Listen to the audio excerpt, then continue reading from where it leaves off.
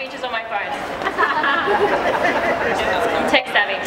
Guys, my name's Jessie. I work in hospitality at Crown in the food and beverage department. Are we going to the pub after this? Yes! So guys, I'm here today to stand up for everything, for my rights at work, and I'm going to stand with my union. I'm going to stand with everyone here because what we currently have is stuff that is provided to us by our unions. They're the ones that have achieved our penalty rates and our working conditions, so I'll stand by them because they have stood by me.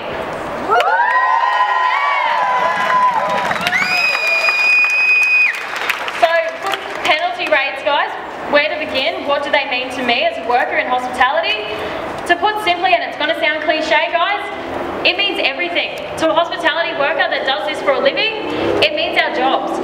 If you were to take away my penalty rates, you are looking at taking away over 30% of my paycheck. So, if the Abbott government wants to take away penalty rates, I won't have a job in hospitality. I won't be able to afford to stay in the industry and do what I love to do for a living because he's going to take that away from me by removing penalty rates. Yeah, it sucks. So guys, I work really hard in what I do. It is a livable income, what I do for a living. It is a respectable job, what I do. You know, I work for a 6-star resort in Perth here, Crown Casino. I've got the money to pay those penalty rates. I'm sure they're not interested in keeping those either though. Where am I? So what I do, you know, working late nights and weekends and stuff like that, I forego time with my friends and my family, but the penalty rates, they make my job secure and it gives me that livable income that I currently enjoy. Now, in WA, Mr. Barnett, he has said, on quote, penalty rates are too high. It is unfair that a worker,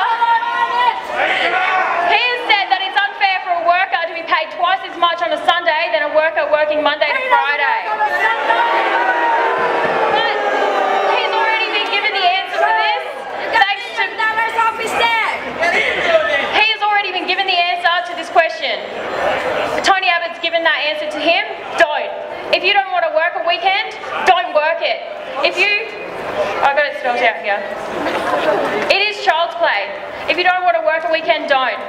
If you want to open a cafe or bar and not open on weekends, don't. You're not being forced to work.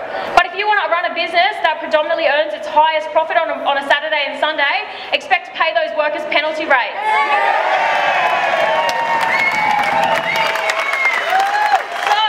If you don't want to offer me an incentive to come in on a weekend to work your business's peak service hours, why should I support you?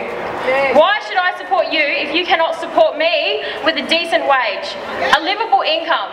If you won't support me, I will leave. I will leave the hospitality industry and that job will be taken away from me because I will no longer be able to support myself for that wage that I will receive working in that sector. So, we're going backwards! We are going backwards, exactly. So Tony Abbott, we need to talk.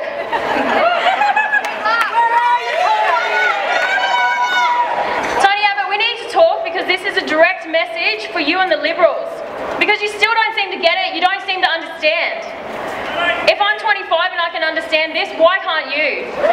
You cannot use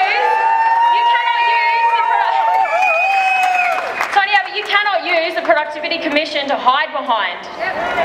You cannot strip us of our pay and our working conditions that you all here have worked so hard for as union members. We have fought for this and we will keep what we currently have. Tony Abbott, how do you make us working class people better off in this country by cutting our wages? Tony Abbott, why do you think that making us poorer will be better? Why do you think taking jobs from us will fix things? Now, I'm going to leave this whole penalty rates debacle with one question for Mr. Abbott and for his government, because I'm a bit unsure if he knows what his job role is.